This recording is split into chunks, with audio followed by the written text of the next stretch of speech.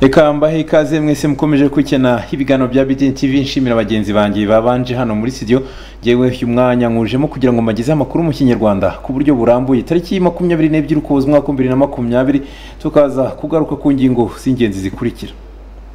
Urwego rw'igihugu rw'ubugenzacyaha RIB kuri uyu wa kabiri rwerekanye abantu batatu barimo abanyekongo biri n'umunyarwanda umwe bakekwaho kwigana amafaranga, kuyahindura ndetse no kuyakwirakwiza. Naho umuturage witwa Karisa Jean de Dieu utuye umurenge w'Iramiro akagari k'Ikigoma umurenge wa Jarama mu karere ka Ngoma abakuye yahohotewe n'umugore we aho yamukuruye igitsina nyuma yo kwisiramuza.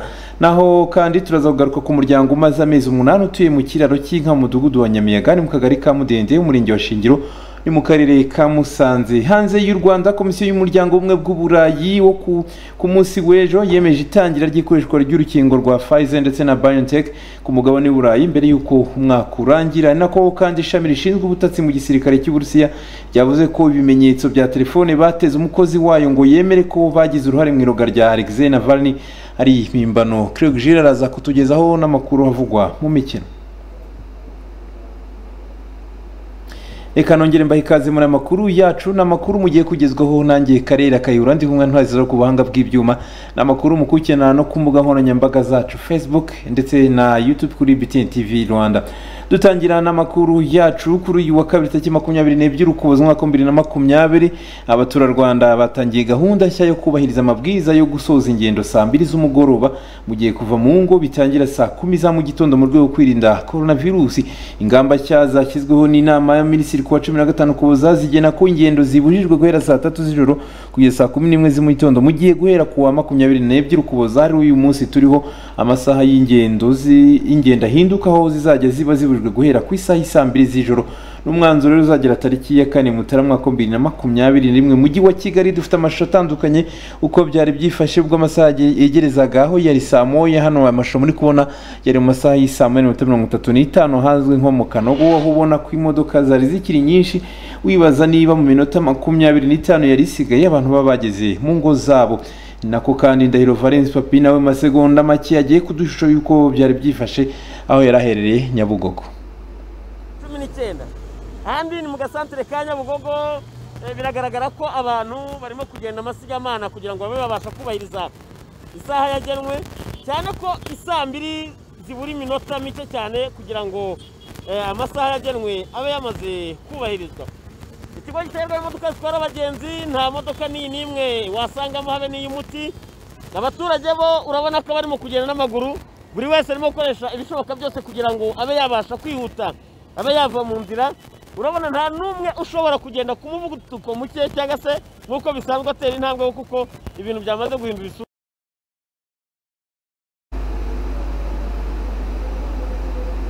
Aya mashusho yose akaba yafashwe ubwo ku isaha saa 2 zaburaga iminota mike ngo zigere. Nkuko mubibona hari abantu babakiri mu mihanda. Twizere yuko saa 2 zageze muri mu rugo magingo aya ngaya mukurikiranye amakuru kuri BTN TV. Dukurikira dukomeza n'amakuru yacu. Urwego rw'igihugu rw'ubugenzacyaha RIB kuri uyu wa kabiri rwerekanye abantu batatu barimo abanyekongo babiri ndetse n'umunyarwanda umwe bakekwaho kwigana amafaranga, kuyahindura ndetse no kuyakwirakwiza. Bose uko ari batatu bari bafite itsinda bakorana aho babeshyaga abantu ko bakora amafaranga, ndetse urwego rw'ubugenzacyaha RIB rukaba rwabafatanye ibihumbi 9 by'amadolari y'Amerika y'amiganano. Semigabo Kamanzi Janvier arakomeza n'inkuru ku buryo burambuye. Kuri uyu wa kabiri tariki 22 Ukuboza mu mwaka 2020 ku cyicaro cy'ikigo cy'ubugenzacyaha mu Rwanda RIB herekanwa abagabo batatu, harimo babiri bafite ubwenegihugu bwa Repubulika Iharanira Demokarasi ya Kongo, undi akaba umunyarwanda, aho bakurikiranyweho ibyaha bitatu ari byo kwigana, guhindura amafaranga no kuyakwiza, kwihesha ikintu cy'undi hakoreshejwe uburiganya no gukora impapuro mpimbano ku butaka bw'u Rwanda. Je dis moi c'est Kasongo Ntambo Michel. Je suis congolais.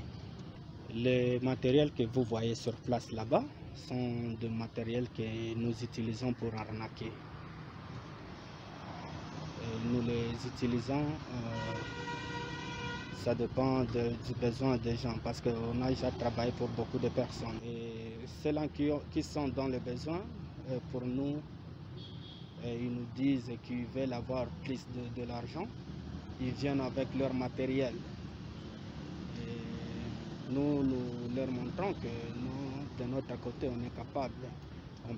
Nitwa Michel, ndi umunyekongo. Ibi bikoresho mubona ni byo dukoresha mu kwiba cyangwa mu gushukana, ariko nanone biterwa n'umuntu uwo ari we. Ubundi tukamwereka ko dushoboye, akaduha amafaranga make tukamukorera ibyo yifuza. Maze igihe gito mu Rwanda, muri Kongo najyaga mbikora, ndetse na hano mu Rwanda sinibuka umubare wabo nakoreye, gusa barahari. Je ne saurais pas compter, mais sinon il y en a. Les chiffres exacts, je ne sais pas, parce que ça dépend des besoins des gens. Quand ils sont dans les besoins, nous avons besoin de l'argent. Leur arnaque, c'est un peu tout. Ce qui veut dire l'escroquerie. Et tout ce que je souhaite à la nation rwandaise est que icyo nasaba abanyagihugu ni ukuba maso, kuko nta kindi kirimo usibye kubabeshya no kubatekera imitwe.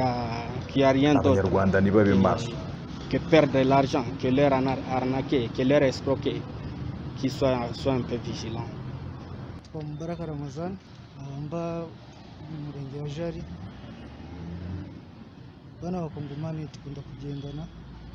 Ariko ntabwo nahinzi ko ari uko bigenda. Ndasaba abanyarwanda rwose kujya birinda gupfa kwakira ibintu byari byose babohereje. Kubera ko tuziranye muri Kongo, bampamagaraga nkagenda tugahurira za Gisenyi, ava Gisenyi twazamuka i Kigali, ariko nta zindi gahunda nitanye nabo. Bo twamenyaniye muri Kongo bitewe n'uburyo ariho mvuka, nabo niho twamenyaniye. Tumaze kumenyana ubwo wambutse mu Rwanda, barambwira ati mbashakira inzu. Kubera ko nta kimenyetso gihari, ntabwo nari mbizi. Iyo nza kubimenya ntabwo nari kugendana nabo, kubera ko mba ndi kumwe nabo. Bo bajyaga bambwira yuko bakora business muri Kongo, njye nkumva yuko bagira business nyinshi muri Kongo. Umwe namubazaga akambwira ko acuruza ingofero, undi nawe akambwira ngo ni umunyeshuri kuri university y'Igwe. Dr Murangira Bitieri, umuvugizi w'umusigira w'urwego rw'ubugenzacyaha RIB mu Rwanda, aha yagarukaga mu buryo aba bakoragamo ubu buriganya. Aba bagabo uko ari batatu bakurikiranyweho ibyaha bitatu byo kwigana, guhindura amafaranga no kuyakwirakwiza, kwihesha ikintu cy'undi hakoreshejwe uburiganya, gukoresha inyandiko mpimbano. Ngira ngo nk'uko mwabibonye, ibizi biti bafatanywe, ibi ni ibikoresho bagendaga bakoresha aho babeshyaga abantu ko bakora ibintu, bakora amafaranga ndetse ko bayakwirakwiza, bayakora. Twakiriye harimo abagiye bamburwa amafaranga yabo, bibwa amafaranga yabo, cyangwa babeshywa ko bavunjiwe amadolari. Uko byakorwaga, arabanza akamugiraho inshuti, amara kumugiraho inshuti akamubikamo icyizere, akagira icyo akamubwira ati jyewe rero urabona ndi umunyamahanga, mfasha, ntabwo menyere mu Rwanda, ndashaka kuvunjisha amafaranga. Akamwohereza nk'amadolari 100 ya nyayo koko. Undi nawe akayavunja, akayamuha, ariko yamwemereyemo inyungu. Akongera akazamwohereza n'andi menshi ya nyayo koko, amadolari. None bakageraho batangira kujya bayoherezana bakoresheje uburyo bwa za mobile money cyangwa se na za MoneyGram na Western Union. Mu by'ukuri icyo twavuga, ntabwo gukora amafaranga ntabwo ari ibintu by'umuntu, ni ibintu by'igihugu, kandi ni ibintu biba bihenze ndetse biba binarinzwe. Ibyaha byakorerwaga hano mu Rwanda, nubwo ubona bikorwa n'abanyamahanga ariko bafatanyije n'abanyarwanda, byakorerwaga mu Rwanda ndetse bigakorerwa abanyarwanda. Hari abantu benshi bamaze gutanga ibirego, nk'uko mwumvise mu buhamya bw'uriya mugabo Tambwe, yavuze ko rwose nawe atazi umubare w'abantu yaba yarabeshye, yaba yareskurutse amafaranga yabo akabatwara. Abatanze ibirego ndetse n'ubufatanye bw'abaturage icyizere bagenda bagirira urwego rw'ubugenzacyaha RIB bakatugezaho amakuru tugafatanya gushaka gufata abagizi ba nabi. Icyo tubwira abantu nuko bagomba kugira amakenga, umuntu kwizeza inyungu y'igitangaza abakora he. Akomeza agira inama abanyarwanda kuba maso mu kwirinda uburiganya no gutekerwa imitwe n'aba baza bakwizeza inyungu z'umurengera. Janvier Kamanzi Semigabo, PTN TV mu mujyi wa Kigali. Arakoze cyane Kamanzi Semigabo. Dukomeza n'amakuru yacu. Umushumba wa Diyoseze ya Gikongoro Musenyeri Celestin Hakizimana yasobanuye ko amazi y'umugisha aboneka Kibeho afite inkomoko ya Bikira Mariya. Celestin Hashamoko bakaba baganiriye. Amazi y'umugisha abarizwa ku butaka butagatifu bwa Kibeho wakomeje gufasha benshi mu bakristo cyangwa se abemera mu buryo bwa Kiliziya Gatolika. Bamwe mu baturage batandukanye mu bihe bishize ubwo twaganiraga abaturutse mu gace ka Ndago berekeza Kibeho bavuga ko bagiye kuvoma amazi y'umugisha. Bavuga ko ngo iyo bafite ibibazo mu miryango, amakimbirane n'ibindi birimo mwiryane, ngo byanze bikunze iki kibazo gikemuka iyo bamaze kubona aya mazi y'umugisha nk'uko babidutangarije. Ijije ibintu byinshi cyane. Amazi y'umugisha ni ukuri nabiguhamiriza. Do yisisha press uyibona. Nuko rero ngiye niho sengera. Kuwa kane mba ndi muri chapeli ntoya ya Bikira Mariya aho yabonekeye kwa Natali. Ubwo rero izi ndwara z'abadayimoni urabona mu banyarwanda bikunze kubaho. Ubwo rero nyine iyo ndwaje umwana ndagenda nkamwuhagiza ayo mazi nkabona arakize ntirukankiye ku mbaraga z'umwana w'umuntu, nirukira kwa Bikira Mariya n'isengesho. Amazi y'umugisha sinabona icyo nayagereranyaho kuko asumba ibindi byose. Nese ari amazi aramugisha irimo koko? Yego komana. Ahantu ugenda ufite ikibazo kigakira nkuko ukagenda wirariye nabo ubona abaturage yenda watonganye n'umuturage ubona mutameranye neza, wahagera Bikira Mariya ukavuga ati mpa amahoro kuri umuturage, ukagaruka ati mwiriwe mwaramutse mutavuganaga. Babwira iki amazi y'umugisha yakubwira iki? Amazi y'umugisha niyo dukuriraho agakiza kuko avura indwara zose. Bamwe barwara abadayimoni n'izindi ndwara zose iyo bajya gusengera umurwayi niyo babanza gukoresha. Mu Kiliziya ni Kibeho? Mu Kiliziya ni Kibeho kuko hari amasengesho abitangira bayita amasengesho y'abakristomatike. Ubu nta nukuvuga ngo Kibeho ukurikije amazi y'umugisha nta mashitani nta kibi kihaba? Kirazira. Kirazira. Ni amazi y'umugisha ari mu nzu wawe na shitani inzira ye. Nyuma y'ibi byose byabaye ngombwa ko tuvugana n'umuyobozi wa Kiliziya Gatolika cyangwa se umushumba wa Kiliziya Gatolika muri Diyoseze ya Gikongoro Musenyeri Hakizimana Celestin adutangariza ko amazi y'umugisha afite byinshi asobanuye. Ni mu kiganiro gito twagiranye. Amazi y'umugisha ni ikintu gikomeye cyane Kibeho ko buri gihe abana babonekerwaga basabaga Bikira Mariya umugisha, bati duhe umugisha. Bikira Mariya akavuga ati umugisha ndabaha nkoresheje Bibiliya, ndabaha umugisha nkoresheje ishapure, ndabaha umugisha nkoresheje imvura. Hari igihe izuba ryagaga riva ryinshi cyane, Bikira Mariya akabohereza umugisha w'imvura, imvura ikagwa kandi ikagwa aho ngaho Kibeho gusa. Abana rimwe bakavoma amazi basaba Bikira Mariya bati duha amazi y'umugisha, akavuga ati mushyiremo ishapure amazi arabaha umugisha. Ikindi nuko amazi yakoresheje cyane Bikira Mariya agaragara ati muvome mu mazi mujye kuhira indabo zanjye. Indabo kuri abo bana babonekerwaga babonaga abantu ari indabo, hanyuma agafata amazi bakajya kuhira indabo za Bikira Mariya. Bikira Mariya ati ndagira ngo nzabe indabo nziza zihumurira bose na hose. Bakafata amazi bakajya gutera abantu amazi y'umugisha, ariko ubu gihe bari mu kuba batera kubona ari indabo bajya ku rurabo rwumiranye bakarutera amazi menshi, bajya ku rurabo rwahungabanye bakarutera amazi menshi, bajya ku rurabo rwiza bakurikira amazi makeya. Ubwo rero abana bakomeje kujya basaba umugisha cyangwa akaba rimwe na rimwe akoresheje amazi, barakoresheje imvura, undi akoresheje umugisha usanzwe. Hanyuma rero nyuma Bikira Mariya ati nzabaha amazi ko mwayasabye ariko sinzayabaha nk'uko irurude nabahaye isoko y'amazi. Hanyuma rero ati nzayabaha ku bundi buryo. Umushumba wa Diyoseze rero aza kubona isoko y'amazi hafi y'amubonekerwa, yohereza igisonga cye bajya guha umugisha iyo soko ya Kibeho. Guhera icyo gihe rero abantu bakavoma ayo mazi yo mu isoko bakayahesha umugisha cyangwa se bakayatwara gutyo gusa afite umugisha yahawe n'Imana kubinyuze ku gisonga cya Musenyeri wa Gikongoro. Ubwo rero ku isoko rero kuva icyo gihe twayifashe nk'isoko y'umugisha, isoko Bikira yaduhaye, ku buryo na nyuma abantu bagiye banywa kuri ayo mazi y'isoko bagakira indwara z'umubiri n'iza roho. Ndetse hari n'umutaliyani wigeze kuza gusuzuma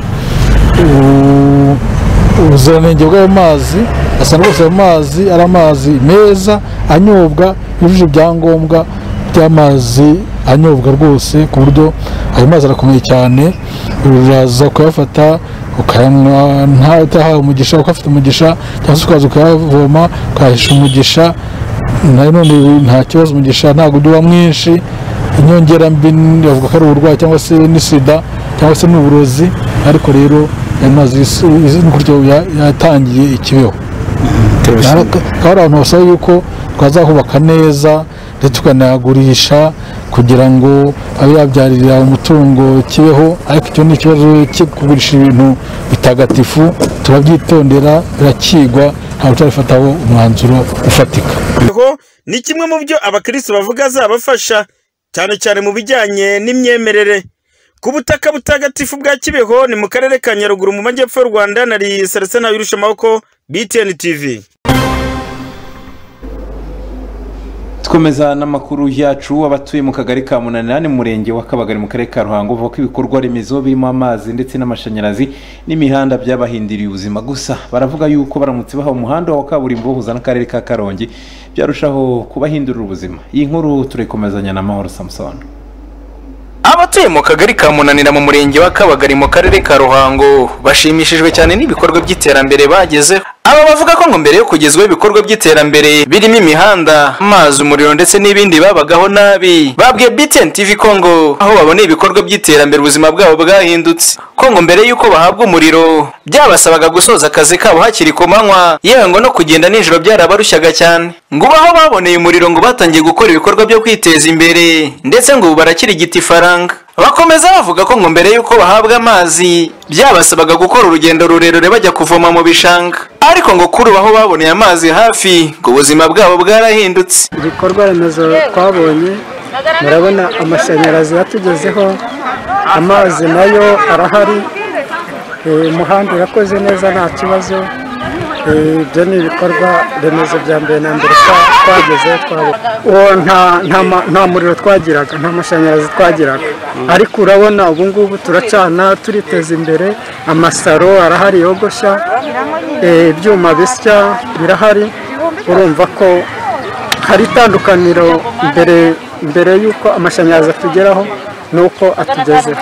Twebwe uko twari tumeze ubundi wagenda gona hatabona, umuntu agenda ubona agenda agwirirana, ariko ubu ngubu turagenda neza, ukabona ko nta kibazo. Bakora saa 2 na saa 3. Hari mu bwigunge kuko twavomaga mu mihanamanga epfiri, aho amazi amaze kutugerera hafi yacu ubu tuvoma neza. Ntago twabonaga uko ducaginga amatelefone, twabonaga uko ducana amatara. None ubu rero aho iterambere rimaze kuhagerera mukatuzana amashanyarazi byabaye byiza, ubu tuba ahantu habona. Ubu rwose turabashimira, tugashimira na Perezida wa Repubulika y'u Rwanda watugejeje amashanyarazi. Aba basazwe n'ibyishimo by'ibyiza bagezeho, bavuga ko ngo hejuru y'ibi byiza baramutse bakora umuhanda wa kaburimbo bahuza n'akarere ka Karongi ngo barusheho kwiteza imbere. Kubera iterambere rigenda riza, ikintu twabasaba ni kaburimbo, umuhanda. Nta muhanda dufite urebye mu karere ka Ruhango, guhera kuri Karongi aho tugabanira ku kiraro cya hano hepfo cya Nyabarongo kurinda ugera mu by'Imana. Ugasanga rero umuhanda tuwukeneye rwose kugira ngo tworoherezwe ingendo. Si ibi gusa kuko ngo bifuza no kubakirwa isoko rya kijyambere. Aganira na BTN TV umuyobozi w'akarere ka Ruhango Habarurema Valence yashimangiye ko ngo aba baturage bafite ishingiro ryo kwishima, ariko ngo ahenshi ngo ibi bikorwa by'iterambere nta n'umwaka urashira babigejejweho. Ahamya ko kandi ngo muri imyaka 5 ishize akarere ka Ruhango kateye imbere mu birebana n'ibikorwa by'iterambere, ngo nubwo bwose batarageza ibikorwa by'iterambere birimo amazi, amashanyarazi ndetse n'imihanda mu duce twose tugize aka karere, ngo ahenshi byamaze gukorerwa inyigo kandi ngo bizahagezwa vuba. Ndahaye urugero, iriya miyoboro mwatashye y'amazi n'amashanyarazi twasanze ari imishinga irimo hagati itaragira naho igera, yari ikiri nko kuri 1% cyangwa 0, yari mu nyigo turayirangiza. Igiye ku kigo cy'urubyiruko amazi Shyogwe Mayaga ntabwo wari warapfuye, iyo miyoboro yarashaje twarayivuguruye. Iyo ugiye hari imiyoboro mishyashya turimo twubaka igiye guha za Byimana amazi hano mu mujyi wa Ruhango, Bweramana hano igice cya Gitwe cyose nayo irimo iruzura, ni ibikorwa bishyashya turimo dukora. Hari rero abwaho umuhanda uva mu mujyi wa Ruhango ujya Gitwe ugakomeza Kabagari mo mwaciyemo ugakomeza ujya za Karongi, ugomba kujyamo kaburimbo. Ubu ngubu uri muri etude, uri muri study yarangiye, no kureba gusa gukomeza gukurikirana imirimo yo kugira ngo bizarangire. Ngo guhindura isura y'umujyi wa Ruhango, guhindura isura y'amasantere ya Ruhango akomeye, kongeramo imihanda, kuzuza amazi n'amashanyarazi. Ibikorwa remezo ni byinshi. Amazi n'amashanyarazi ndetse n'imihanda ni bimwe mu bikorwa remezo bidakunda kugaragara cyane mu turere dufite ibice binini by'icyaro. Nyamara aho bigeze ubuzima bw'abaturage burahinduka, bagakora bakiteza imbere. Akarere ka Ruhango ni kamwe mu turere tugaragaza umuvuduko muri bikorwa muri iki gihe. Mu birometero bike uvuye mu karere ka Karongi, imunanira mu karere ka Ruhango. Iyi ni BTN TV, Ngendimahoro Samson. Naho umuturage witwa Kalisa Jean de Dieu atuye mu mudugudu w'Iramino w'akagari ka Kigoma n'umurenge wa Jara mu karere ka Ngoma, aravuga ko yahohotewe n'umugore we aho yamukuruye igitsina nyuma yo kwisiramuza bigatuma agana ubutabera, ariko kugeza amagingo aya ngaya ngo ntarahabwa ubutabera, aho navuga yuko yabwiwe yuko ikirego cye cyamaze gushyingurwa. Yusufu ubona bagenda arakomeza.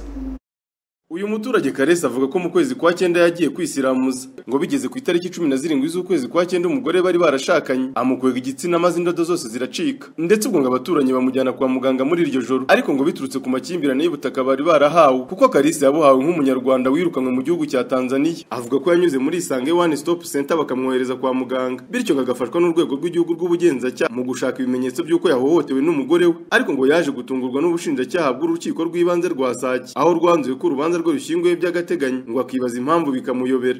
Ngiye kwa muganga ku kigo nderabuzima baramfuka barongera barandoda, ubwo binsaba ko njya muri RIB gutanga ikirego. Ngiye muri RIB gutanga ikirego, bantuma ibimenyetso ndabitanga, njya no kwa muganga kuri Ikibungo, ngezeyo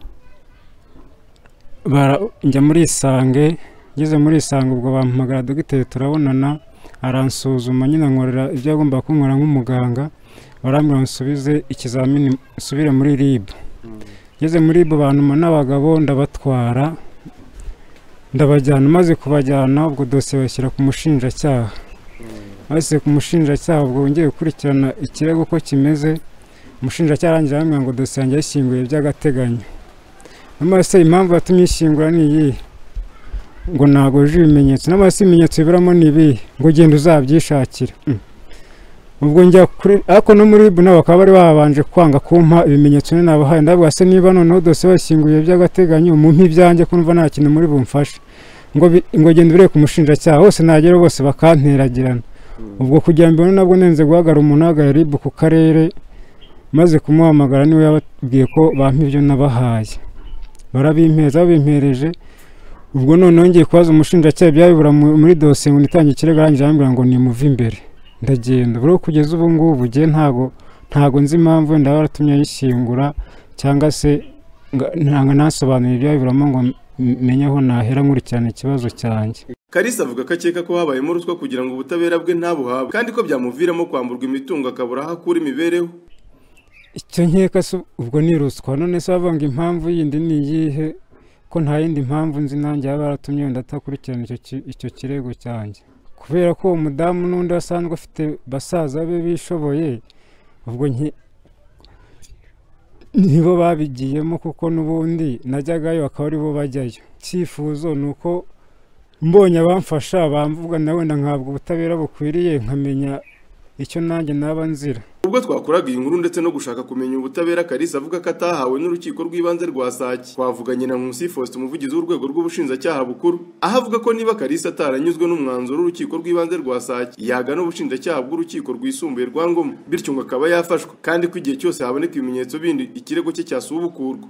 Gushyingura dosiye biteganywa n'amategeko, ni ibintu bisanzwe mu mategeko. Iyo hari impamvu zituma dosiye ishyingurwa by'agateganyo irashyingurwa, ariko ntabwo biba bihagaritse ko iperereza rikomeza. Iperereza rishobora gukomeza ku buryo haboneka ibindi bimenyetso dosiye yongera igakurikira. Byumvikane rero ko kuba ishyinguwe by'agateganyo bidahagaritse ko haramutse habonetse ibindi bimenyetso bituma dosiye yongera gukorwa, yakorwa. Niba mwumva nabi azagende Ingoma arebe umushinjacyaha uyobora ubushinjacyaha bw'urwego rwa Ngoma, bakiri amabwiriza. Niba hari ibimenyetso byumva bindi byakorwa, azagenda arebe umushinjacyaha bw'urwego rwa Ngoma, amuhariye amubwira ikibazo afite, noneho dosiye ikomeze ikorwe nta kibazo. Ku ruhande rw'ubuyobozi bw'akarere ka Ngoma bwo buravuga ko intandaro y'ibi byose ari amakimbirane yo mu rugo, ariko kandi ko badakwiye gupfa imitungo y'ubutaka bahawe, kuko ngo ntawe ukwiye kumva ko ubutaka bahawe na leta ari ubwe ku giti cye, ahubwo ko ari ubw'umuryango. Kirenga Providence n'umuyobozi w'akarere ka Ngoma wungirije ushinzwe imibereho y'abaturage. Bombi bazi ko bahawe ibyo leta yabahaye, yabibahaye bombi kandi baranabyaranye. Ni ukuvuga ngo ibyo leta yabahaye no kujya kubagabanya mu gihe ariko baba babisabye bageze kuri urwo rwego, icyo gihe harebwa birumvikana ku nyungu zabo bombi ndetse n'iz'abana. Ibyo byose byarebwa. Ntawe ukwiye rero kwiharira ibyo leta yabahaye bombi. Ibyo leta yabahaye umugore, nubwo icyo gihe leta yarebye ko basezeranye ko wari umuryango, kuko ibigomba kuvamo bigomba gutunga abagize umuryango. Nk'uko bivugwa n'abaturanyi ba Kalisa ndetse na Kalisa ubwe ku giti cye, bashimangira ko mu gihe baba badasubiranye nk'umugore n'umugabo, ubutaka bwose ndetse n'indi mitungo ikaba iri gukoreshwa n'umugore, ngo byakomeza gukoma mu nkokora imibereho ya Kalisa, kuko nawe ngo ariwe yakuraga amaramuko. Yusufu ubona bagenda, BTN mu karere ka Ngoma.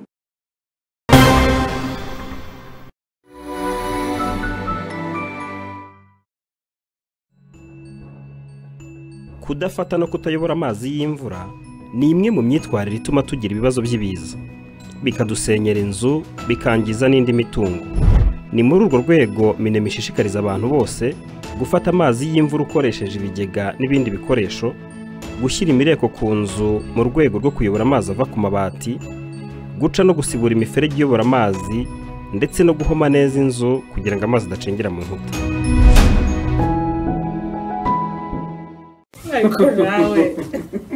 Abaganza ngaho mbwira ibiribwa biri mu byiciro bitatu hakurikijwe umumaro bifite mu mubiri. Ndabizi. Ngaho bimbwira. Ibirinda indwara, ibitera imbaraga n'ibyubaka umubiri. Aha, ibirayi mu kihe cyiciro? Mu byubaka umubiri. Oya, biri mu bitera imbaraga ko n'ibinyamafufu.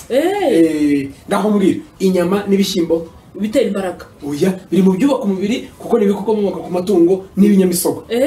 Inanasi ni ibirinda indwara. Ibyo byo nibyo. Nizere ko tuzongera kwirinda ibirayi ngo urashaka ngo inyama nizo zikugabanyiriza ibiro. Nukuri ntabwo nzongera kurinda kumenya. Mubyeyi, gabura indyo yuzuye umuryango wawe mu bushobozi wawe ufite bwose. Indyo yuzuye igomba kuba irimo ibitera imbaraga, ibyubaka umubiri n'ibirinda indwara.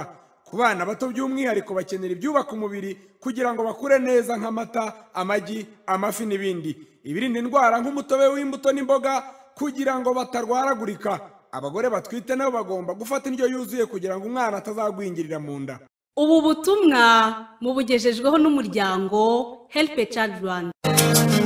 Wavuga ute kusobanutse nyamara nta gikoresho n'iki umuntu yasanga iwawe kijyanye n'icyubahiro cyawe?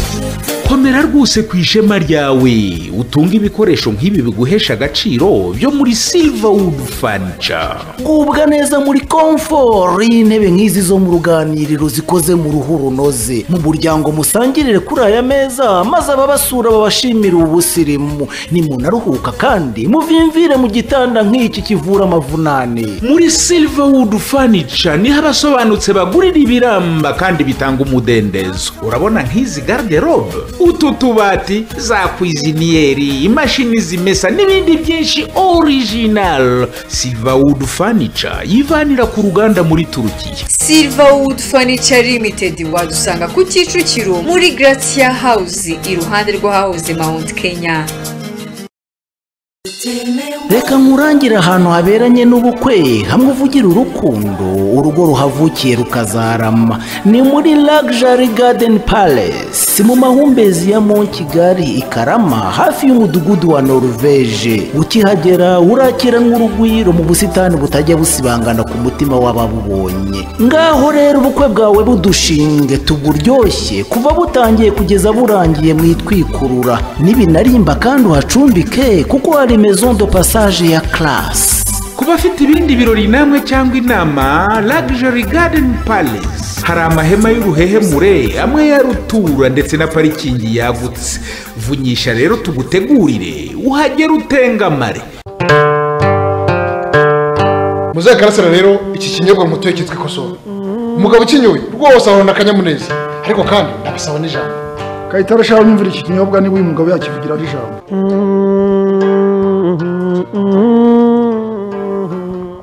Ni Ikosora nanjye nkaba umuhamya. Ikosora warisanga mu gihugu hose mu mabutike n'amarimantasiyo. Mwizi yaza kudusanga aho dukorera i Nyabugogo mu nyubako nshyashya y'Inkundamahoro Modern Market aharebana na Iwasa. Bagane makarito yose kabisa. Ikosora ni ya mbere. Mama ye. Ku bindi bisobanuro mwaduhamagara kuri nimero 0788 89 12 61.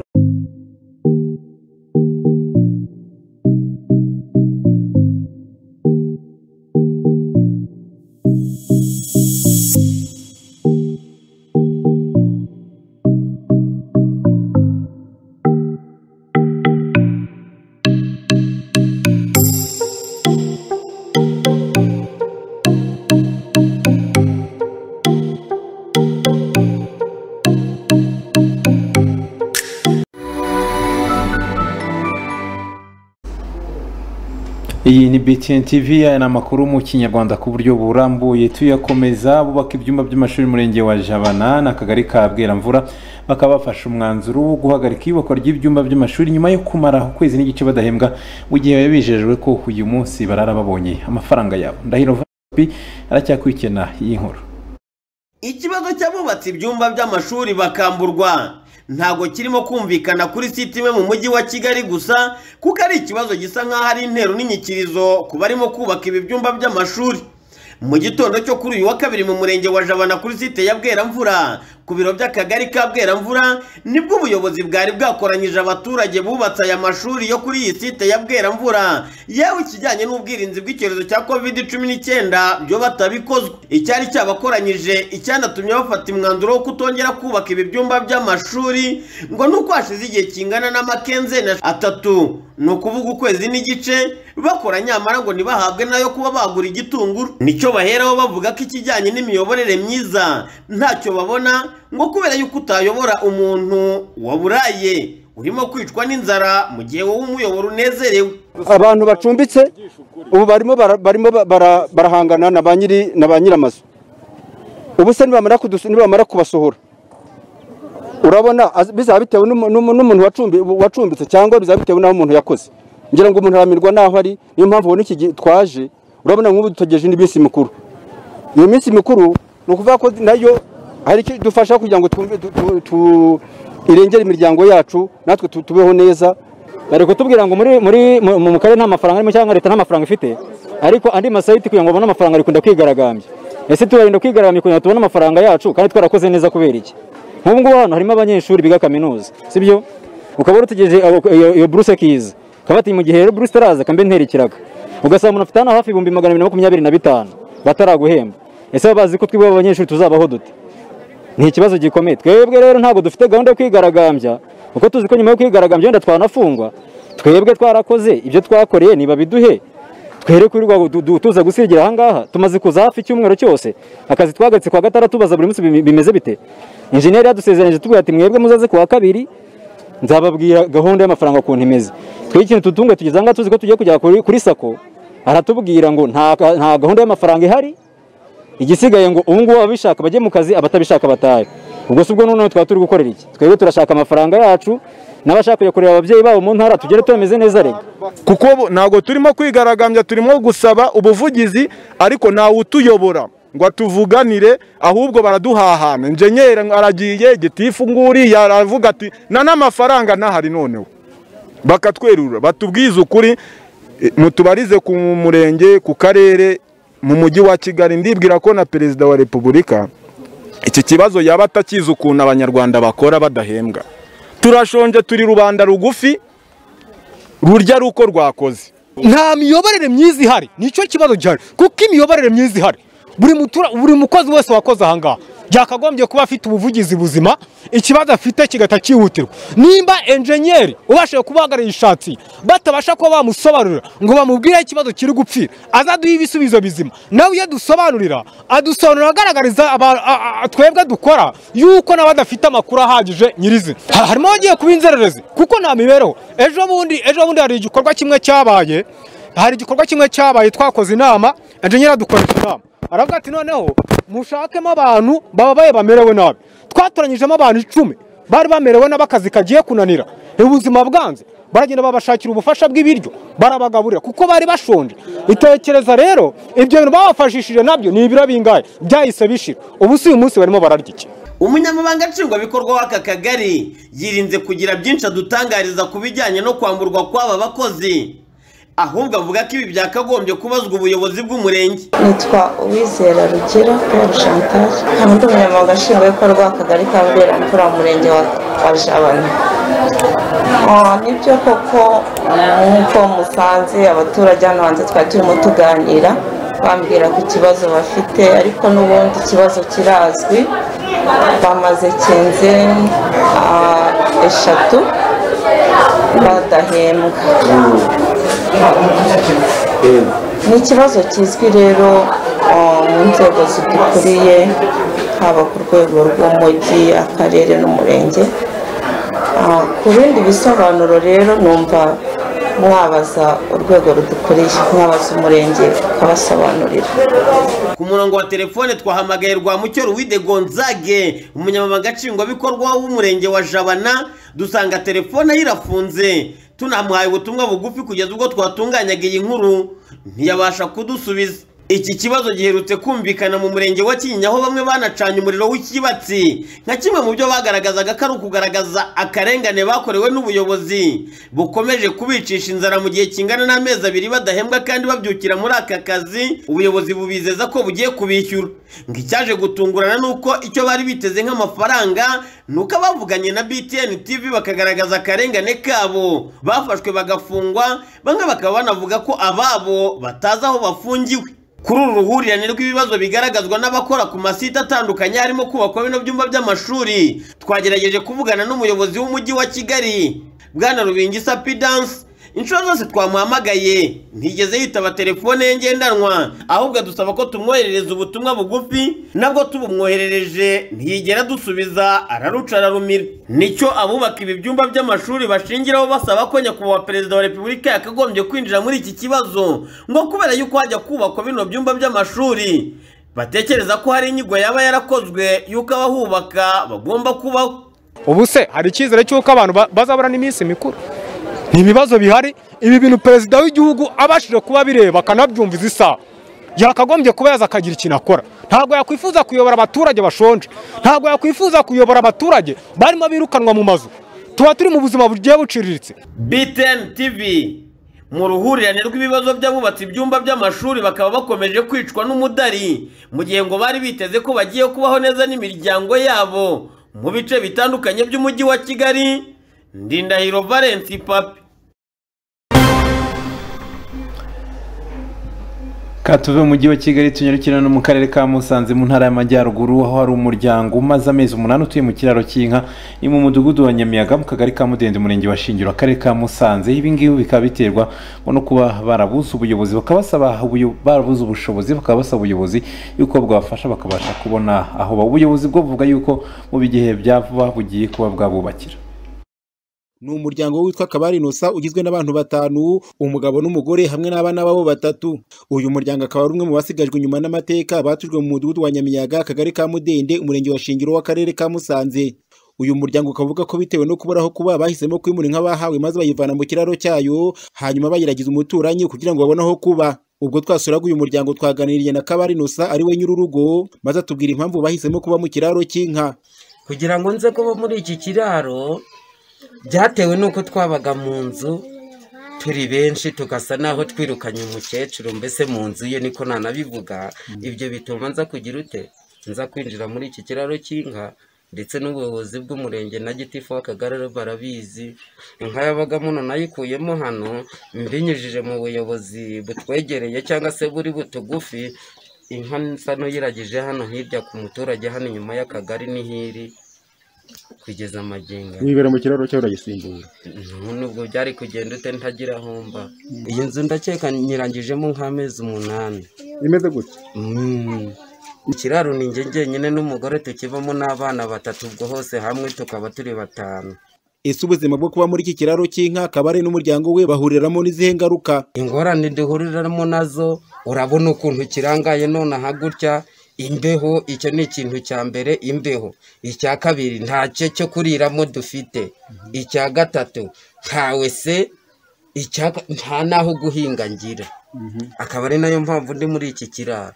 Mu byifuzo bye Kabarinosa arasaba ko n'umuryango we bafashwe maze bakubakirwa bakava mu kiraro cy'inka. Ikindi akaba yafashwa kubona uburyo bwo gukora kugira ngo abone uko atunga umuryango we. Icyifuzo mfite ni icyo kugira ngo banyubakire mbo mu kiraro cy'inka, inka nayo ibone ahantu iba. Ibyo muramutse mukagenda mukangirira ubuvugizi nibyo ndi kugamba bakanyubakira nk'abandi byaba byiza. Ubwo mu byo ndi gusaba nkaba ndi gusaba ko banyubakira byaba ngombwa bakaduhereza akazi nk'umuntu muto ndacyari muto wo kuba nakora. Icyo nicyo cyifuzo nabona mwagenda mukantagambira. Kuri iki kibazo Munyentwari Damascene uyobora umurenge wa Shingiro yavuze ko mu gihe bategereje kubakira uyu muryango bagiye kureba uko baba bakodesheje inzu yo kubamo kugira ngo uve muri iki kiraro cy'inka. Dufite uburyo tumufashamo cya mbere mu gihe dushaka kumwubakira tubona kumwubakira turabanza kwanza tukamukodeshereza. Dufite ukuntu tugenda dushakisha amazu dufatanyije nawe ubwite kuko niwe nyiri kibazo n'ubundi tukamubwira ngo ushobora kuba wabona ahantu hatworohera kuba ku mafaranga runaka tuba twavuze, ariko mu gihe atarahabona tuba turimo gushakisha ahantu haboneka iyo nzu. Iyo tumutanze kubona iyo nzu turahita tumwimura uwo munsi akajya gutura muri iyo nzu tukayikodesha umurenge. Noneho nawe yaba yabonye aho yadutanze kuba yabona nawe tukahita tuguha amasezerano nyiri inzu akaba yajya muri iyo nzu. Abasigajwe inyuma n'amateka bakunze kugaragaza ibibazo binyuranye bijyanye n'imibereho yabo itaboroheye na gato, irimo kubura aho gutura no guhinga, hakiyongeraho kutagira imitungo yabafasha kubona ubushobozi bwo kwiteza imbere, aho basaba ko bakomeza kwitabwaho kugira ngo bashobore gusohoka mu rugo rusobe rw'ibibazo by'imibereho. Gaston Nirembere, BTN TV.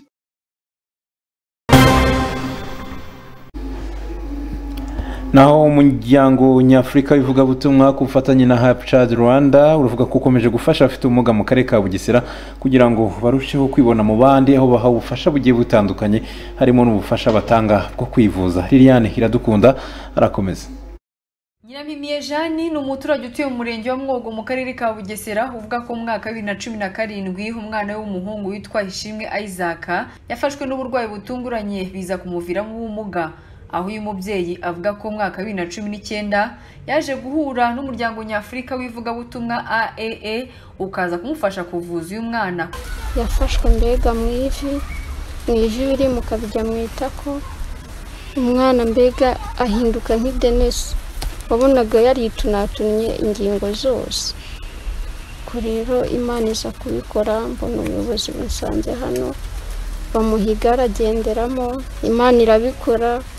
Uyu muryango wa AAA ushinzwe kwita ku bafite ubumuga bongeraho ubwo nyine bamubufasha abasha kuvurwa, umujyana i Gatagara aravurwa, baramubaga, bamwigisha kugenda, bamuha imbago. None ubu ndashima Imana ko n'imbago yabashije kuba yazishyira hasi akaba agenda, nubwo atarabasha kugenda neza ariko nabyo nabishimira Imana kandi nishimira n'uyu muryango wamfashije kugira ngo abagejeje ahangaha. Ishimwe Isaac ndetse na Nyirasabimana Sylvia ufite ubumuga bw'uruhu ni bamwe mu bana bafashijwe n'uyu muryango babafasha mu buvuzi aho bavuga ko batabashaga kwiga ariko kuri ubu bakomeje amasomo yabo.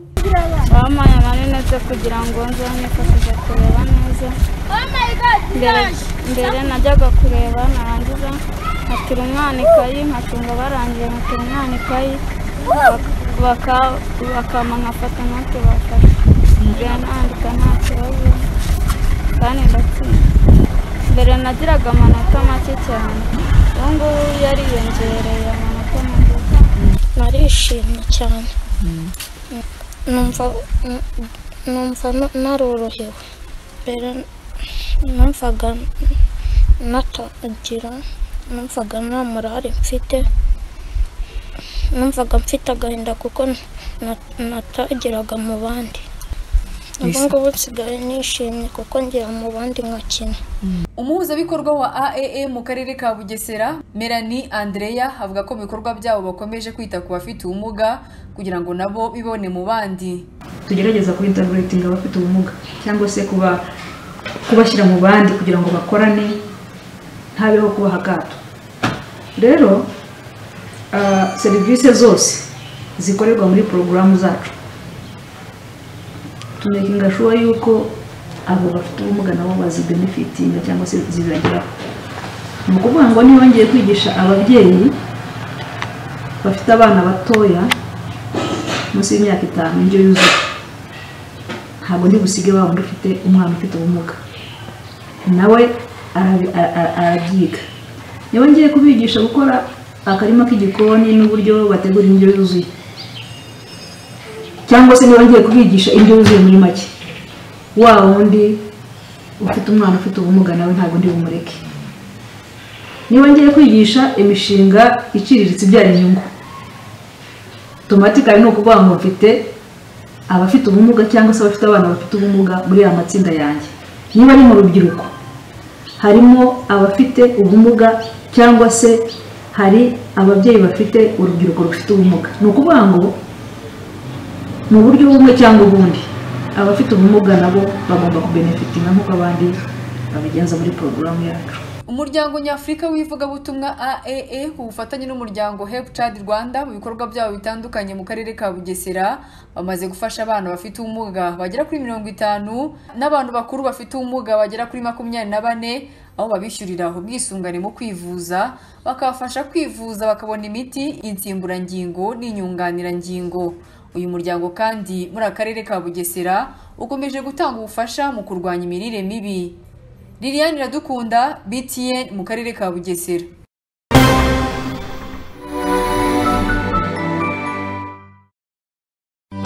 Mubyeyi, nuramuka ugize umugisha wo kubyara, wihangayika wibaza uzakura ibikoresho byiza bizaherekeza umwana wawe kuva ari uruhinja kugeza akuze. Iturize maze uyihahire muri Iturize Ubeho Shop. Niryo duka rukumbi rifite ibikoresho byiza kuva ku by'isuku nka pampa, renjete, amabase meza yo kumwogerezamo n'ibijyana nayo, imyenda wamwambika mu gihe cy'ubukonje cyangwa cy'ubushyuhe, yaba ari mu rugo cyangwa se wamusohokanye. Bagufitiye bibero nziza cyane, amasahani meza n'ibijyana nayo bizagufasha kugaburira umwana wawe kugeza akuze. Muri Iturize Ubeho Shop kandi tuzanagwa ibikinisho birimo nk'imodoka nini umwana yicaramo akitwara. By'akarusho ni twebwe duhagarariye pampa na renjete bya Iturize Baby. Izi pampa zahawe icyemezo cy'ubuziranenge na RSB kandi ubuhanga zikoranye buhisuka umwana wawe dore ko zishobora kujyamo hafi litiro 3 z'amazi. Dusanga mu mujyi wa Kigali muri downtown muri etage ya 2 mu muryango wa S80 ahateganye na La Galette, ndetse niba wifuza kurangura uduhamagare kuri 0782 74 1371.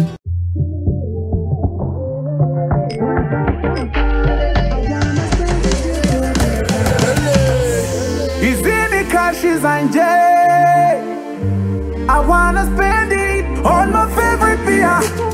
Broken nakupenda. Ikinyobwa kizima nije kwirurwa tubyaye. Murangure, munagure. Wowe utazi broke nkitera hangover. Ntatindarane, munywe mwizihirwe. Nta kinyobwa na kimwe kiruta broke yanjye. Every day we celebrate lifetime. Every day we celebrate lifetime. Good vibes, good drink. Mubirori, mubiruhuko.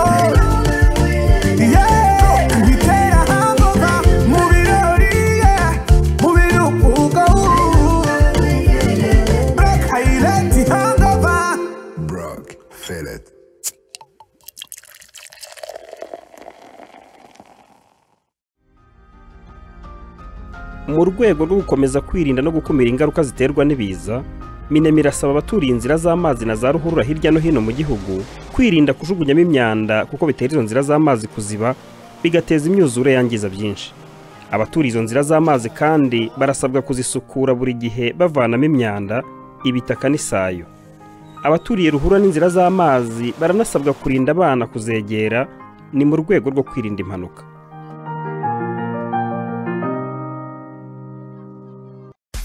Inzu Samsung yabazaniye iduka benshi bifuzaga. Muri Samsung 250 niho honyine urasanga telefone ishobora kugwa mu mazi ikamaramo amasaha 6 kandi wayivanamo igakora nta kibazo na kimwe. Hagira uhasanga amahitamo muri za Samsung zimenyerewe nka Samsung S20 Plus, Samsung Note 10 ndetse na Samsung S10 Plus. Ntucikwe kandi na telefone za Samsung ziri kuri promosiyo nka Samsung A20s. Nawe ukunda iPhone, muri Samsung 250 uhasanga amoko yose ya iPhone original harimo iPhone XS Max, iPhone 11 Pro Max. Akarusho kandi muri Samsung 250 nuko ari wonyine usanga accessoires zizi telefone za original. Samsung 250 ni mu muturirwa wa Kigali City Tower ku muryango wa 17 ahateganye na Tedemir. Uzahabwirwa n'amabendera ya Samsung akuyobora. Hamagara 0788 Izi smartphone zose uzigurana na internet ya Mango ya 4G y'ukwezi kose. Relax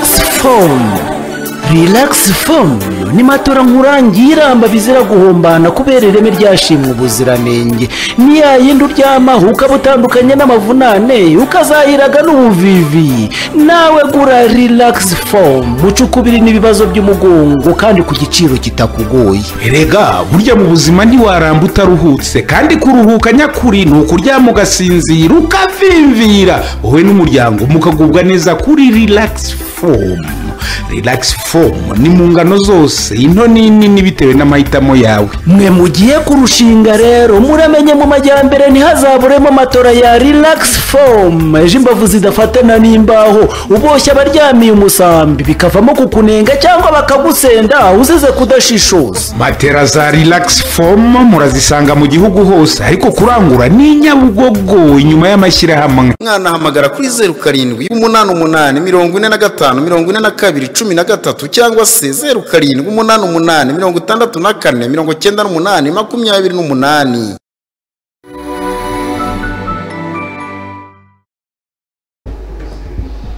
Iyi iracyari BTN TV, aracyari amakuru mu Kinyarwanda, amakuru mukurikirana munyuze no ku mbuga nkoranyambaga zacu BTN TV Rwanda kuri Facebook ndetse no kuri YouTube. Dukomeza n'amakuru yacu. N'umwana wo mu kigero cy'imyaka 17 akomoka mu mahitwa mu Kijabagwe mu murenge wa Shyorongi arasaba ubutabera bitewe n'uko witwa Manafasha yakurikiranwa nyuma yo kumutera inda ndetse bakanayikuramo iyo nda akaza gutakarizamo nyababyeyi ishobora no kuzatuma atongera kubyara. Iyi nkuru ni Yashimimana Eric. Ubwo baratangira bazana ikintu kimeze nk'icyuma kirekire, bazana n'umukasi, bazana n'ibinini bibiri babincisha hasi. Turi ku muhanda wa Kimisagara ni ku masaha ya 5 saa 6. Ku ruhande hari abagenzi babiri bigaragara yuko bahuje urugendo kurusha abandi.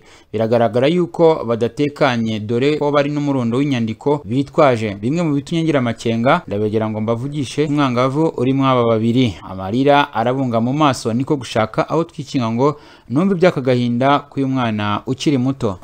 Narigaga ubwo nkora tronkomesi nakomeza kubasha kwiga, bitangira kwiga imyuga hari Muhanga. Nubwo nahuraga n'umugabo witwa Manafasha Emmanuel ansaba ko twakundana, turakundana, gihe kigeze ansaba yuko turyamana. Ese icyo gihe wari ufite imyaka ingahe? Nari mfite 17. Ubwo ansabye yuko turyamana, turaryamana.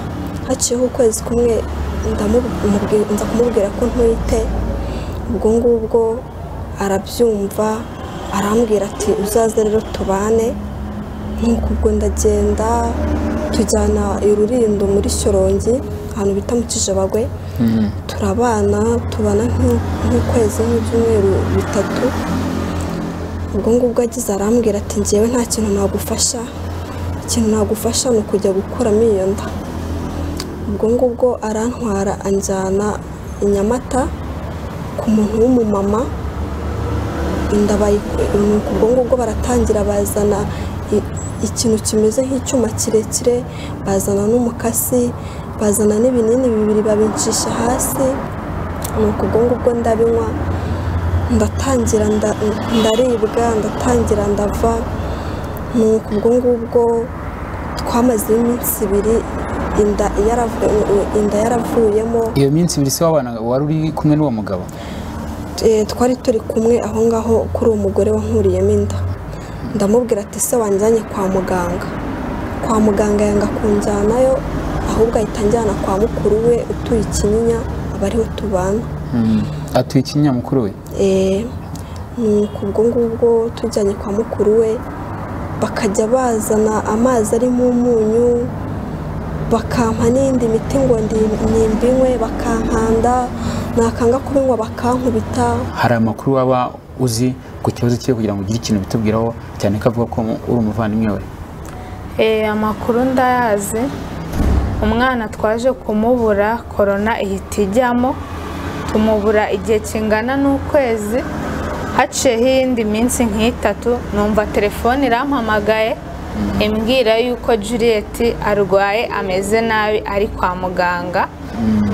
Mu kumusobanuza ibisobanuro bindi sinabimushobasobanuje jewe nahise ntega ndaza ndamureba musanga yitwa Kibagabaga.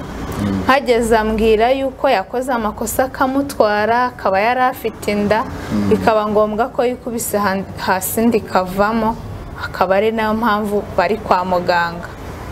Nta bindi bintu twigeze tuganira yahise ambwira yuko ngomba kuba mugumyeho icyo ba muganga bakenera kumbaza nkajya nitaba mu buryo bwo kumusigariraho.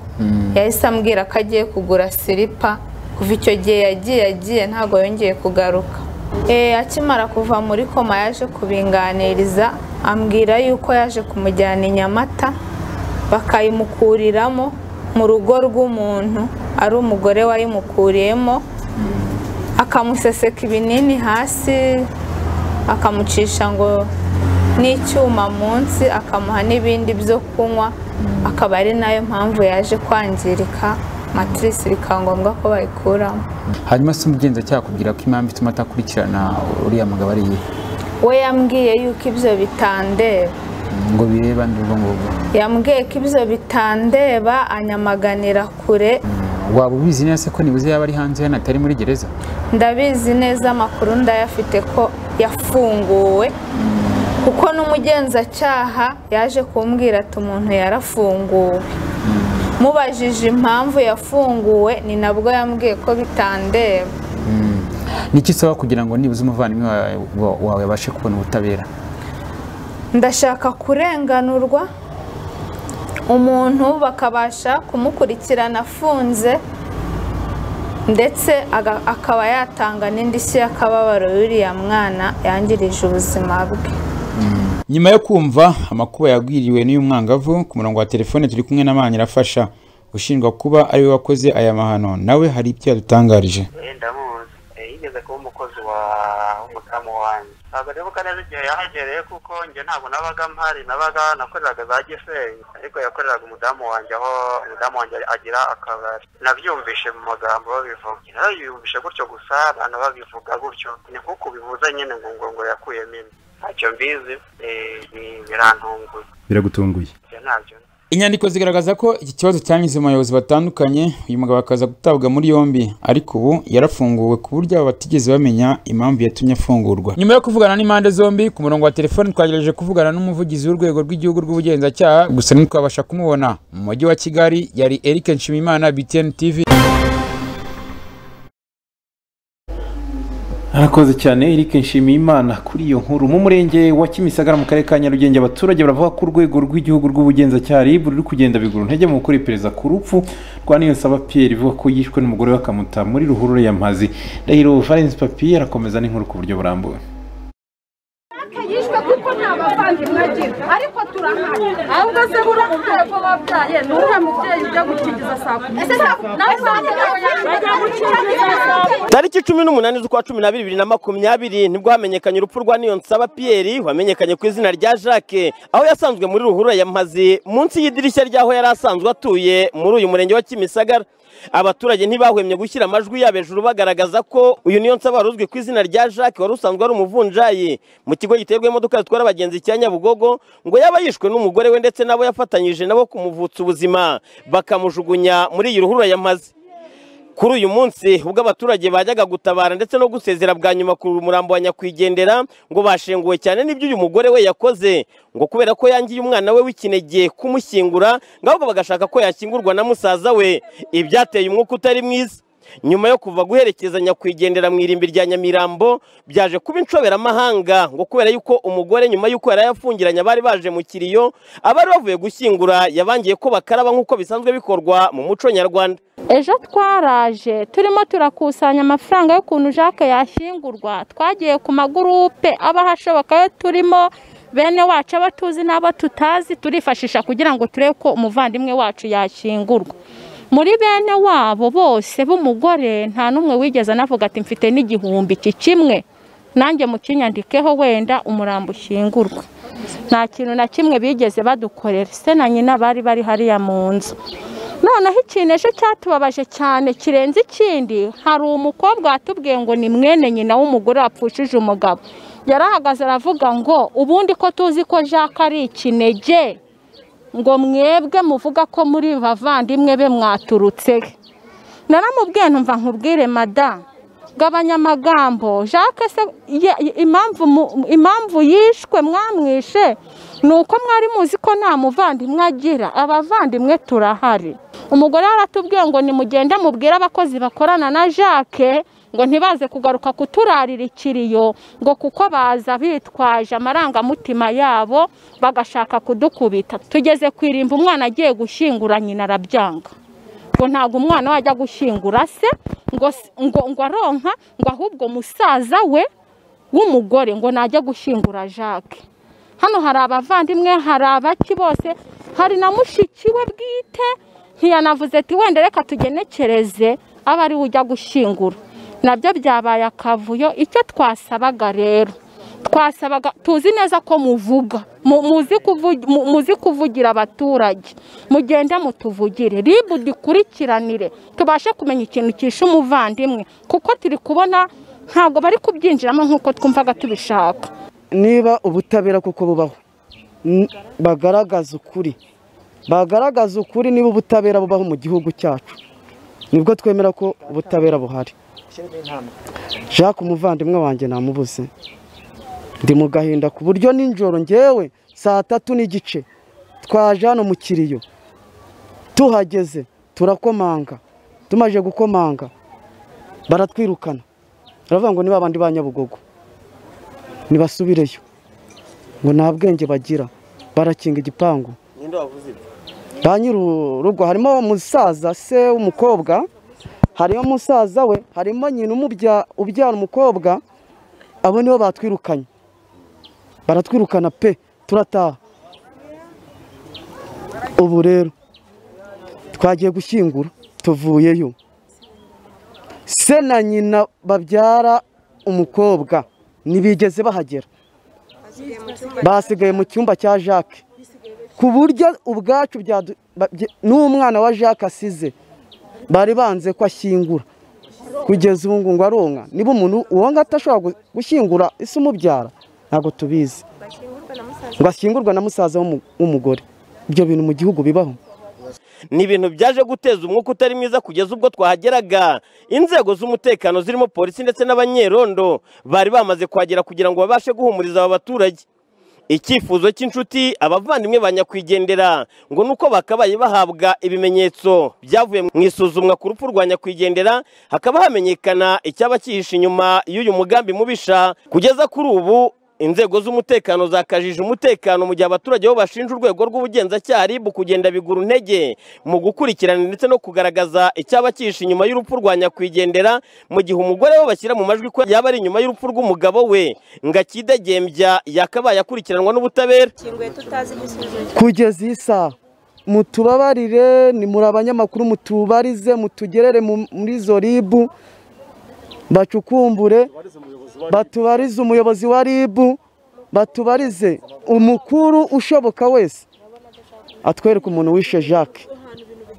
niba atari umugore we imana irabirya ruswa ntabwo imana yabitabaho urupfu ururi inyuma atari umugore we imana yabitabaho yaba yaragiye ntayabibaho kuko Jacques abantu afite ni abangaba ubona baraha baje kumufata mu mugongo twamushyinguye nawe utubarize umuyobozi uyobora ribu utubarize umuvugizi wa ribu ku kibazo cya Jacques bagikurikirane twebwe bazafata umwanya bongere baduhamagare tuze tumenye igisubizo cya Jacques uko kimeze cyangwa aba bantu niba bafashwe bishe Jacques murakoze. Nyuma yo kumva ivugwa n'abaturage twegereye umugore wa nyakwigendera mu ijwi rituje havuga ko nawe babajwe n'urupfu rw'umugabo we ngo nayo ibivugwa n'abaturage nawe biramushengura. Impamvu y'ikibazo cyo kurarikira iyo ni uko baza bagateza umutekano muke nta kindi kandi leta iri kubikurikirana iby'urupfu rw'umushuti wabo ntibahumure leta niko kazi ishinzwe igomba gukurikirana umuntu wamwishe natwe dukeneye ubutabera ukuntu twari tubanye neza biragaragara nta n'umuntu bitagaragarira kuko tubanye nabi twaba nta terambere twaba dufite tubanye nabi ntabwo twaba n'ubu twari tukibana nta nubwo twaba dufitanye umwana umeze kuriya urabona ko twari tubanye neza nanjye mfite agahinda nkeneye ubutabera bampamagaye nagiye gukingiza bambwira ko bamubonye yapfuye nanjye uko babibonye niko nabibonye. Abavuga ko mwari musanzwe mufitanye amakimbirane ndetse rimwe na rimwe bagurishaga ibintu byo mu nzu amafaranga kuri telefone ngo ukayiba ngo bimeze bike. Ndahamya neza yuko ibyo bibaye byari biriho umugabo atakabaye yarihanganye ku buryo twabana ibyo ngibyo barabeshya ahubwo babivuga babakoreho iperereza bashobora kuba nabo hari ikibyihishe inyuma kuri bo. Hakorwa ubutabera duhabwa ubutabera umugore wabiri inyuma. Aya majwi wumva avuga gutya wowe byakirute mu mutima wawe? Amajwi numva avuga gutyo birambabaza byo birumvikana ngomba kubabara ariko ikindi kinkomeza nuko dufite leta ishoboye igomba gukora iperereza nk'uko yabyize ikagaragaza ukuri ni icyo kintu cyonyine gituma nkomera naho ubundi birambabaza. BTN TV mu murenge wa Kimisagara mu karere ka Nyarugenge mu mujyi wa Kigali Ndindahiro Valence Papi. Nyuma yaho iki kibazo kigiriye hanze uyu mugore kuri uyu mugoroba akaba yaje gutabwa muri yombi n'urwego rw'ubugenzacyaha RIB mu gihe n'ubundi perezida rigikomeje kureba niba hari uruhare yaba yaragize mu rupfu rw'umugabo nk'uko bikomeje kugenda bivugwa n'abaturage. Dukomeza n'amakuru yacu reka turebe amakuru avuga ku ndwara ya COVID-19 aho mu minota 20 ishize Minisiteri y'Ubuzima itangaje ko mu Rwanda habonetse abarwayi bashya ba COVID-19 109 bituma abarwayi bose baba 2511 uyu munsi hakize abarwayi 33 amaze gukira muri rusange ni 6133 uyu munsi kandi hitabye Imana umuntu umwe amaze kwitaba Imana 66 witabye Imana uyu munsi akaba ari umugabo w'imyaka 28 wari utuye mu mujyi wa Kigali. Imana imuhiruko ridashira. Naho mu barwayi babonetse 109 bakaba bagaragaye mu turere 15 wongeho n'umujyi wa Kigali mu gihe Kigali habonetse 40 Gatsibo 9 Rwamagana 8 Ngororero haboneka abarwayi 8 Kirehe 7 Musanze 5 Rubavu 5 Nyagatare 5 Huye 5 Muhanga 4 Gakenke 4 Kayonza 3 Bugesera 2 Rusizi 2 Burera 1 ndetse na Gisagara 1 n'uturere 15 ndetse n'umujyi wa Kigali. Mu kanya gato n'amakuru havugwa hanze y'u Rwanda.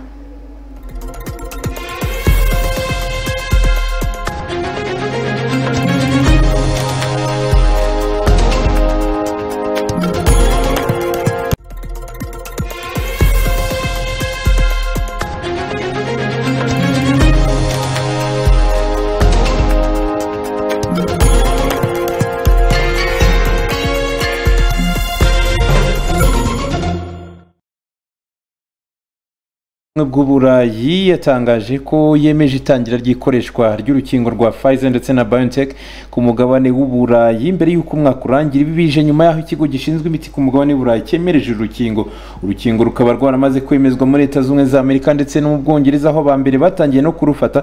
Umuyobozi wa Komisiyo y'Ubumwe bw'Uburayi Madame Ursula von der Leyen yatangaje ko abambere bazaba bakingiwe hagati ya 27 na 29 ku kwezi. Ursula yatangaje ko kandi bishimira ko urukingo rwa mbere rwabonetse rwakozwe n'ikigo n'igihugu cyo ku mugabane w'Uburayi aho BioNTech ibarizwa mu mujyi wa Mayence mu gihugu cy'Ubudage. Uburayi buritegura gutangira gutanga urukingo mu gihe mu gihugu cy'Ubwongereza hagaragaye ubwoko bushya bwa coronavirus byatumye n'ingendo zerekeza muri iki gihugu zihagarikwa. Uburayi magingo y'abanduye COVID-19 ni 1,335,860 mu gihe imaze guhitana abangana n'ibihumbi 499 n'abantu 9. Naho ishami rishinzwe ubutasi mu gisirikare cy'Uburusiya SFB ryavuze ko ibimenyetso bya telefone bateze umukozi wayo ngo yemere ko bagize uruhare mu iroga rya Alexei Navalny ari impimbano. Uyu mugabo witwa Konstantin Kurdyavtsev yahamagawe na Navalny ku giti cye yigize Nikolai Patruchev uhagarariye umunyamabanga mu by'umutekano wa Vladimir Putin, kandi ngo hamuhamagaye kugira ngo amenye amakuru y'icyatumye uburozi bahaye Navalny butamuhitana. Kurdyavtsev yabanje kwinangira kuko ngo yarahamagawe kuri nimero ye bwite ku buryo atari yizeye umutekano wayo, dore ko yarimo kubazwa amakuru akomeye. Nyuma yo guhatirizwa inshuro nyinshi, uyu mugabo yaje gutobora aravuga mu kiganiro cyamaze iminota irenga 45. Mu kiganiro na Navalny, uyu Nikolai yasobanuye ko atari we wagombaga gutanga uburozi ndetse ko atarahari ubwo igikorwa cyo kumuroga cyakorwaga, ahubwo we yarashinzwe kujya guhanagura ibimenyetso by'ubumara bishobora kuba byasigaye habereye igikorwa, ku buryo inzego z'iperereza zitandukanye zidashobora kuzabona ibimenyetso bishobora kuganisha mu gukeka ko ubu leta y'Uburusiya yaba yarabigizemo uruhare. Kurdyavtsev yavuze ko Navalny mu myaka 3 yari amaze akurikiranwa n'inzego z'ubutasi, asobanura ko yitwararikaga cyane agahinduranya ibyumba bya hoteli araramo inshuro nyinshi, kandi ngo agakunda no kwitondera buri kimwe cyose yashobora gukoraho. Kera kabaye rero umwe muri izi ntasi mu buryo atasobanuye neza ngo yaje kwinjira mu cyumba cya Navalny yararagamo muri hoteli maze ashyira uburozi buzwi nka Novichok mu kenda k'imbere cyangwa se kariso ka Navalny. Novichok rero n'uburozi bukoreshwa cyane n'inzego z'ubutasi z'Uburusiya mu kwikiza abo batavuga rumwe. Uburozi bushobora kuba budasukika cyangwa se bunasukika. Bwakoreshejwe mu kenda k'imbere ka Navalny ni ubudasukika. Amaherezo rero Navalny yaje kwambara aka kenda bwashyizwemo maze afata urugendo ava mu mujyi wa Tomsk ajya muri Moscow, ariko aza kugwa by'amarabira mu ndege atubwenge, biba ngombwa ko abapilote bakatisha indege kugira ngo ajyanwe mu bitaro kwitabwaho. Iki gikorwa ngo nicyo cyakije uyu mugabo, kuko iyo bibatindaho gato ubumara bw'uburozi bugakwira mu mubiri wose ngo aba yarahasize ubuzima. Amahirwe yabaye rero ko indege itari yakageze kure mu rugendo ku buryo kumusubizaho yabona ubutabazi bw'ibanze byari bigishoboka. Hagati aho inzego z'ubutasi z'Uburusiya zikaba zamaganya amakuru zivuga ko byatangajwe ari uburyo bwo kugira ngo inzego z'ubutasi z'ibindi bihugu zikoresha mu kwanduza izina ry'inzego z'ubutasi z'Uburusiya.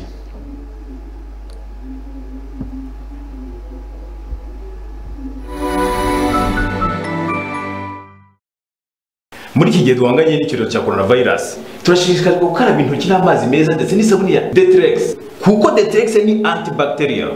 Iyi sabune ya Dettrex ni isabune ihendutse yo gukaraba igendanye n'ubushobozi bwa buri wese. Ni isabune ikoranwe ubuhanga buhanitse ndetse n'imiti yabugenewe ku buryo biyiha ubuhanganje bwo kwica bakteri zose. Niyo sabune ya mbere leta yo gukaraba, si yo gukaraba intoki gusa kandi, kuko Dettrex ni isabune yo koga kuri buri muntu wese mu byiciro byose, igafasha abayikarabye gusigarana umutuzo n'umunezero kubera impumuro yayo y'agahebuzo. Ihendutse ite? Iyi sabune ya Dettrex turayisanga hirya no hino mu alimentation za supermarket ndetse no mu mabutike atandukanye. Kubifuza kurangura mwahamagara kuri 0788 30 68 02. Turashishikarizwa gukaraba intoki n'amazi meza ndetse n'isabune ya Dettrex. Uruhu rwawe rukeneye kwitabwaho by'umwihariko. Ubwoko bw'uruhu rwose waba ufite, urw'amavuta, urukanyaraye cyangwa se ururwaye ibiheri, tangira kurusiga Amara Extra Care. Ni amavuta akozwe mu bimera karemano bigera ku 9, atunganya kandi akarinda uruhu rukanyaraye, ururwara ibiheri hamwe n'urugira amavuta menshi. Aya mavuta mashya ya Amara Extra Care akaba afite ibintu 3 by'ingenzi ku ruhu rwawe. Icya mbere ni uko yifitemo voka ndetse n'ubunyobwa bisiga uruhu rwawe rukeye kandi rusukuye by'intangarugero. Icya kabiri, yifitemo ibyatsi karemano birinda uruhu rwawe kurwaragurika maze ibiheri bigashira kandi ukagumana umutuzo. Icya gatatu, yifitemo ibihwagari ndetse n'ibindi bitunganya uruhu rwawe maze rukongera kuba rushya. Amara Extra Care, tangira kwita ku ruhu rwawe by'umwihariko. Dukomeze mu nzira y'iterambere na Riva Trading Limited. Ntibikiri ngombwa kujya kurangura imahanga ibicuruzwa bitandukanye bya kenkayori. Ku bufatanye n'inganda zikomeye ku isi zikora ibyo bikoresho, Riva Trading Limited yabibegereje kandi ku giciro cy'inseko. ni mu mujyi wa Kigali rwagati munsi ya hoteli Gloria.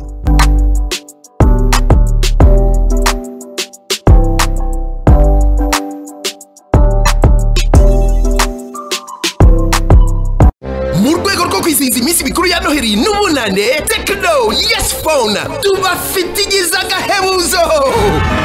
Ndavuga Camon 16, Camon 16S na Camon 16 Premier ikesha amafoto ku bwa megapixel 64 ifata amavideo mu buryo bugezweho bwa slow motion. Turagufitiye izindi nka Camon 15 na Camon 15 Premier, Spox 5 na Spox 5 Pro, Pouvoir 4 ibika umuriro iminsi na yose n'izindi nyinshi. Abanyamahirwe bazatsindira ibihembo nka moto, amafrigo, televiziyo za furate, za smartphone ndetse n'imodoka nshyashya muri gahunda ya Noheli ishyushye na Tecno Yes Phone. Dusange mu mujyi rwagati hafi ya City Plaza ahamanitse igitelefone cya rutura cyanditseho Yes Phone, na Nyabugogo mu mashyirahamwe iruhande rwa MTN Center na Airtel Center. Uzibuke kandi gusaba ikarita iguhesha amahirwe yo guhatanira ibyo bihembo. Maxoline n'uruganda rukora amarangi meza y'akataraboneka nka Silicon Wall Master. Iri rangi ninga bifasha inyubako izirinda ibiza byose byaba biva ku mvura, imirasire y'izuba cyangwa ibyonona inkuta byose. Inzu n'inyubako zanyu zose zikagira uburambe. Silicon Wall Master ni karite kaba yujuje ibipimo mpuzamahanga kandi ibereye abanyarwanda bose. Uretse Wall Master tubakora andi marangi atandukanye harimo Weatherguard, silk zitandukanye, amarangi yo kuri plafond n'andi marangi yo kudekora utasanga ahandi. Maxoline murayisanga muri Free Zone. Wanahamagara 0788 14 69 894. Maxoline.